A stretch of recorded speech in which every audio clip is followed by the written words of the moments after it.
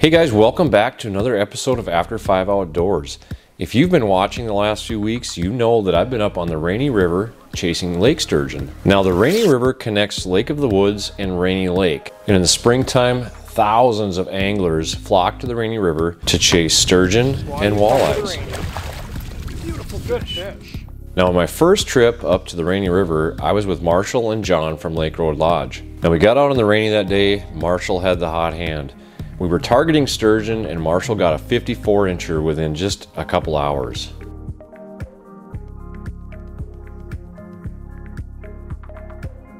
Now Marshall switched to his walleye rod and me and John were still targeting sturgeon. Marshall ended up catching a 60-inch sturgeon on a walleye rod.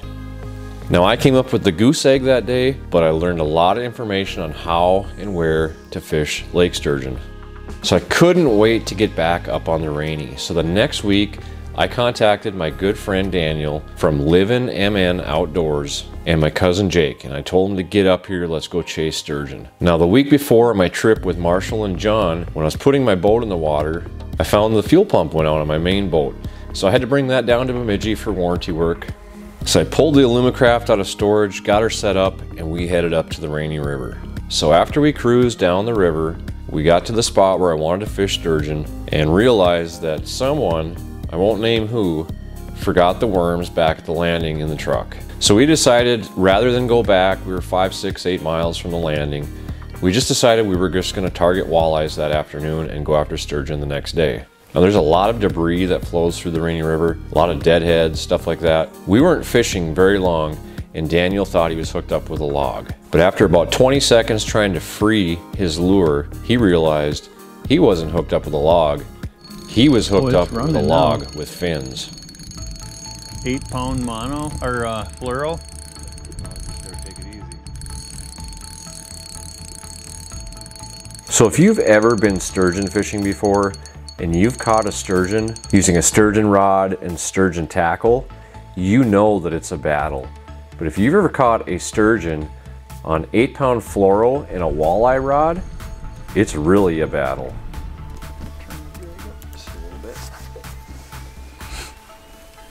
Daniel did a really good job of playing this fish.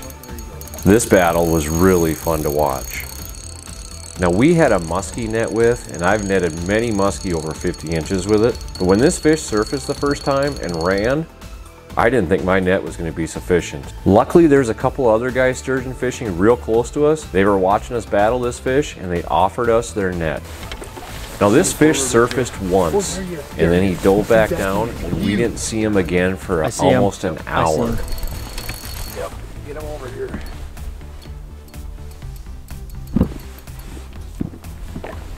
See it still? Yep, I see it still. It's big. It's big. Daniel battled this fish for an hour and 42 minutes. I don't either. I see the head. Can you bring him up a little bit more? And when we got this fish up to the boat and into the net, it was a huge relief. Oh, there he is! Yeah. No way! No way! Okay, I'm gonna need some help here. Yep. How big do you think that is? I don't know, but he's big. You want it in? Get him hooked in the Once we got this fish in the net and got him in the bottom of the boat and started working on getting him out of the net, we noticed this fish was tagged. He's tagged too. Nuh-uh. Yeah, he's tagged. Now the DNR tags these sturgeon for research. And if you call in all the information, they'll tell you when this fish was tagged and if it had been caught before. Now it was really cool to see that this fish was tagged in 2014 and it had also been caught once before. It was really fun to see Daniel battle this fish just for getting a picture. Kinda. Oh,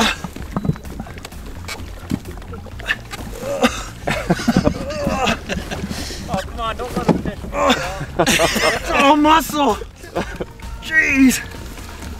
We got a couple pictures. We got this fish back in the water and watched him swim back to the depths.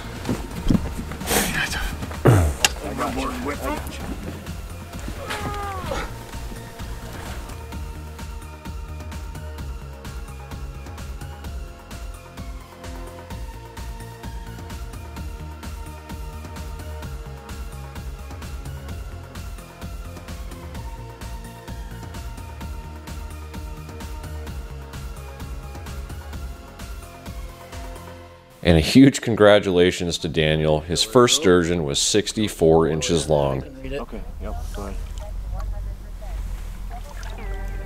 Thank you very much. Thanks for playing. Nice job. Holy smokes. Well, that was pretty much it for this trip. We fished the rest of this day, and the next day I blew a hook up on one, but that's pretty much all we saw. So we loaded up and we headed home. I wanted to get back up on the Rainy and try catch a sturgeon, so I called my buddy Scott, and the next week we went back up to the Rainy River. Now I had my kingfisher back, so we got back out in the water, went to a sturgeon hole, and we started fishing. The first day was really tough. Scott caught a few small sturgeon and some suckers, and I never even had a bite. But we were up for 2 days. We went back out the next morning. The river was raging and the river was dirty, but after about 3 hours, the drag on my reel started singing.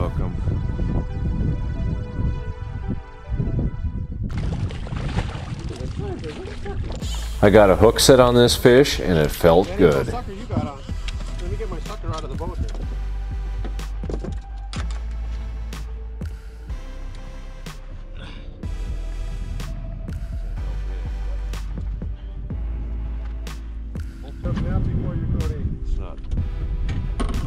Finally, the bride and not just the bridesmaid.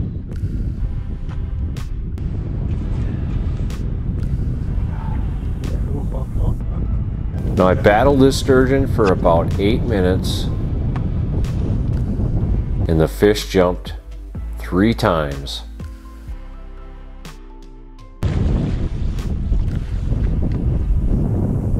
There he goes. 3 jumps, that's the reason. Ah, he's a stumper. He probably won't be ready to come in for a while though. Pretty good size too. Biggest fish you've had on. No? You haven't caught it yet. It's over 50. It's over 50. I think it is. But after the 3rd jump, what I was scared was going to happen, happened. He came unhooked then. Scott caught a couple more small sturgeon and a couple more suckers, and I had one more opportunity to make it happen. My drag started singing, but I could not get the hook set. So basically we ran out of time for this trip. We loaded back up again and had to head home. But I guarantee you, I'll be back on the Rainy River and I'll get my sturgeon. Thanks so much guys for watching this video. If you've never been out after sturgeon and you have the opportunity, don't let it pass you by. It is an absolute riot.